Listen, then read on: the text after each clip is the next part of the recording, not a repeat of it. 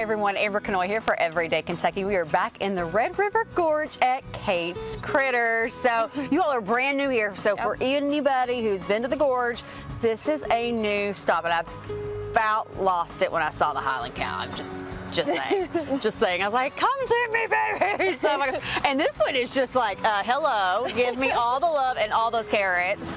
So Kate, what was the idea behind this? This has got to be so exciting for you. I grew up on a family farm in Owensville, and it just kind of came to be. It just happened. Mm-hmm. And this is perfect for people who have little ones. Yep. Or like myself, who just get excited about animals in general. So what can they expect here? What kind of animals we got? So we've got miniature cows, miniature donkeys, goats, alpacas, miniature horses, and then lambs. And then we also have the baby barn, and it's got all the babies, ducks, chickens, rabbits. Yeah, so watch your hair when you come to pet them, right? Yep. Yeah, we were joking that they like to grab a hold of your hair. That one is just really like, come on, give it to me. You're a little bit of a pig. You're not a pig. You're saying, I'm a goat. I'm not a pig.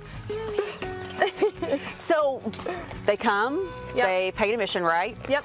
So adults, kids, but they can also get carrots. Yes. Okay. Yep.